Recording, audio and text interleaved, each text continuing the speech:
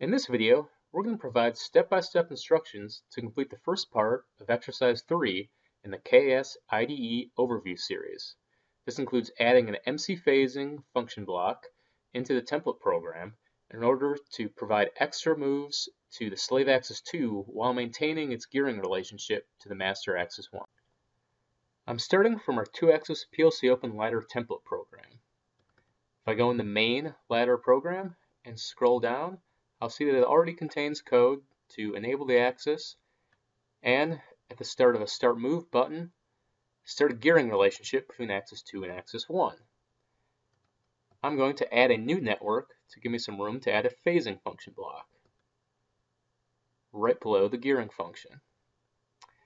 If I go in our library, under Motion PLC Open, and then Profile, I will find the listing for MC phasing. I can drag and drop this right into my ladder program. A pop-up will ask me to give a name to this function block instance, axis 2 phase adjust, and I'm going to press yes to create this instance in our dictionary.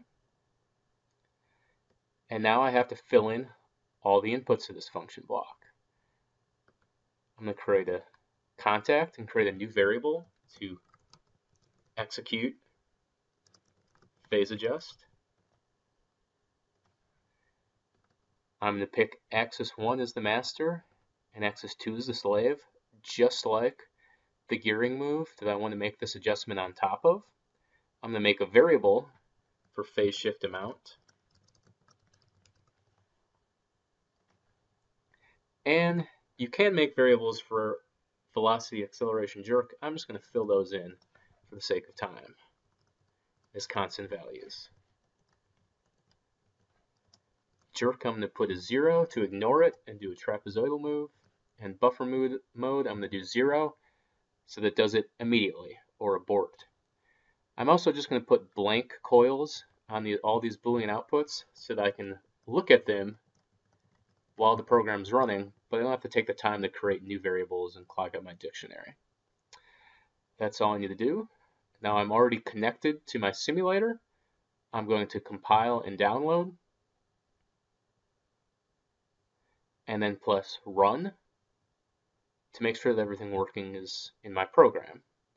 Now I will have to enable the axis first, so I'm going to go to the control panel, press enable,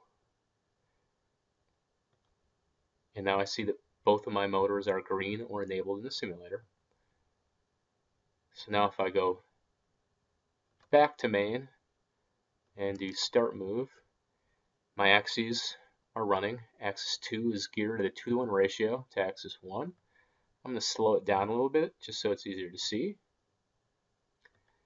And now I can go to my MC phasing instance that I added and give a non-zero for the phase amount.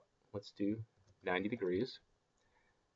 And now if I execute it, axis 2 stays geared at a 2-to-1 ratio to axis 1, but it moves an extra 180 degrees. I can make this negative, and it will slow down if I recall it.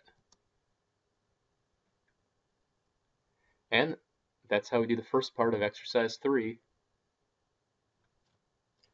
the next video, I'm going to go over the steps to finish the exercise, including adding objects to the control panel to pick the amount of phase adjustment and to execute it.